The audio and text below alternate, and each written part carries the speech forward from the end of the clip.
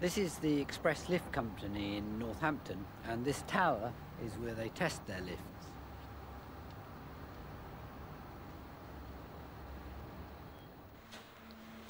As buildings got higher, there was a demand for lifts to travel faster. This motor powers a high-speed lift that travels the whole height of the tower. Speeding up a lift is quite simple. The motor is just connected directly to the pulleys without any gears in between to slow it down. High-speed lifts were first used on the Woolworth building in 1913, and they've changed very little ever since. The only limitation on speed is comfort, which depends mainly on the car's acceleration. If I stand on some weighing scales as I go down, my normal weight's about 10 stone, my apparent weight should drop. Yeah, there it goes. Sort of instant dieting. If the acceleration was any greater, I would feel I'd left my stomach behind. And then when it stops accelerating, my weight goes back to normal. And finally, when we get to the bottom and it decelerates, my apparent weight should increase, sort of literally weighing me down. Yeah, there it goes.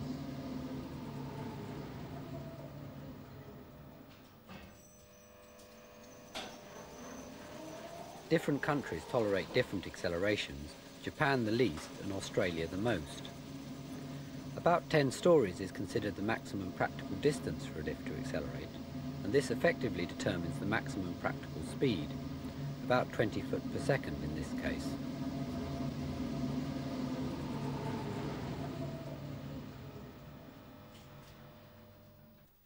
The control gear has become extremely sophisticated.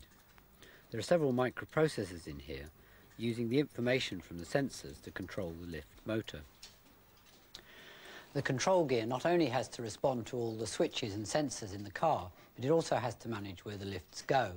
This is a control simulator at Express Lifts, and it's currently being used to test the program to work out the best way for a group of 4 lifts to answer a number of different calls.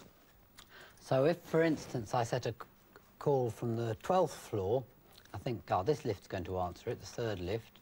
So it's come down to the 12th floor, then I think the doors should open. So then, say the person who's got into that lift wants to go to the 7th floor, the doors should close again, and the lift should start going down. Well, if these lifts receive a whole lot of calls together,